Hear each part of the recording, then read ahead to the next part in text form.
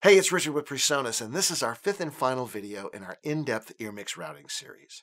Now that we've hooked up our entire system, routed all AVB streams, configured our submixes, and digitally patched all of our AVB channels, we're ready to finish setting up each individual EarMix unit. So let's do that now. Here we have our drummers unit. The channels are kick, snare, hat, tom 1, 2, 3, overhead left and right, bass, guitars all on channel 10, stereo keyboards, vocals on channel 13, click, and then our stereo tracks lines.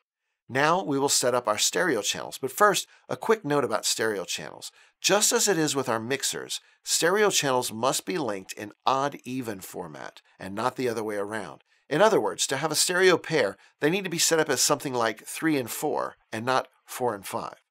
The first stereo pair we can create is our overheads. Hitting channel 7's button, I can then push the link button, and now 7 and 8 are a stereo pair. I'll do the same for 11 and 12 for my keyboards, and also 15 and 16 for my stereo tracks line. Next up is the bass player's EarMix unit.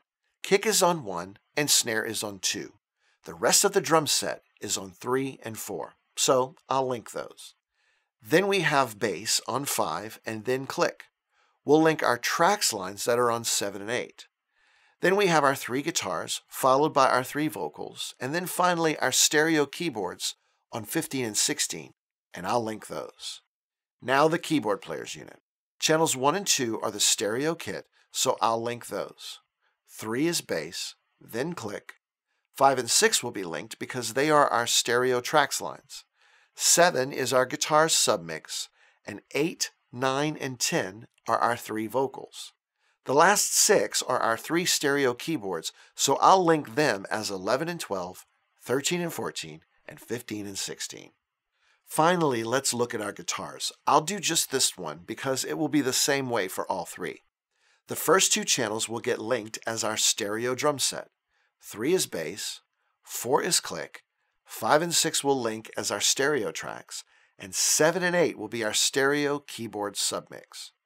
9, 10, and 11 are our 3 vocal mics, and 12 and 13 are the 2 electrics, and 14 is our acoustic guitar.